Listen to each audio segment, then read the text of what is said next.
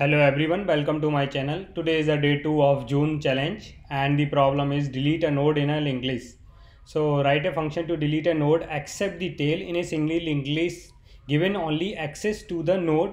So for example, we have a linked list which is starting from 4, then 5, then 1, then 9. And in example 1, it is given us node 5. We have to delete the node 5. So after deleting this node, we should left with 4, 1 and 9. So which is that answer? But we don't know the head of the list. This is the tricky part of this problem. And if you read the statement carefully, except the tail, so it is like giving some hint.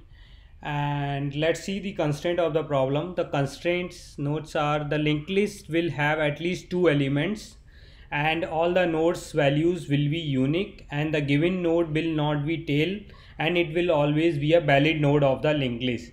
Do not return anything from your function, so we don't have to return. It's a and the signature is delete is a white signature, so we have to.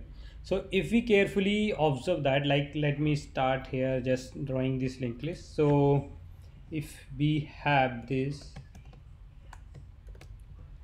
so initially given us a linked list 4, then 1, then it's not 4, okay, 4 5 1 9, so it's 4 5 1 9 and the node has to delete is 5.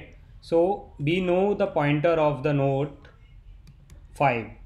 So here we know the pointer of this node, so pointer of node 5, not the head pointer. So this is what we know, the node, and we have to delete this node. So what we can do for deleting this node 5, as we can't access the head and the previous of this current node, and we have to delete this node, and also the values are unique. So what we can do, we will update the value of this current node. So we will update the value of this current node.val to node.next, and there are always at least 2 nodes and never be a given tail. It is given in the nodes of the problem. We will update the value from the next to of the deleting node, and then we will delete the next node. After that we will delete this node, next node.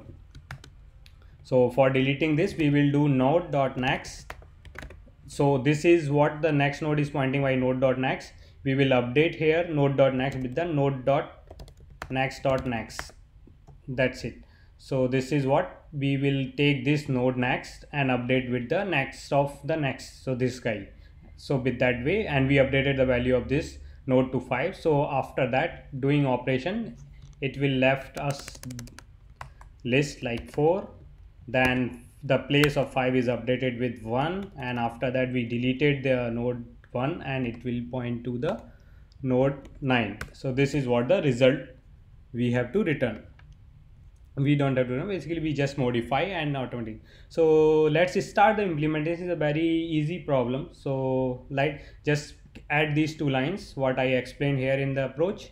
So this will be node.val is equal to node.next.val plus node.next is equal to node.next.next. That's it. Let's compile our code. It is compiling and we are getting correct answer. Let's submit the solution, and it is accepted.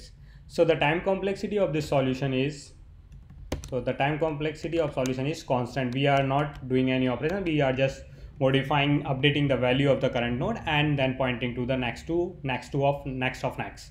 So this is the time complexity, and also the space complexity is constant. That's it. If you like my solution, please hit the like button and subscribe to my channel and hit the bell icon for getting updates on the future videos.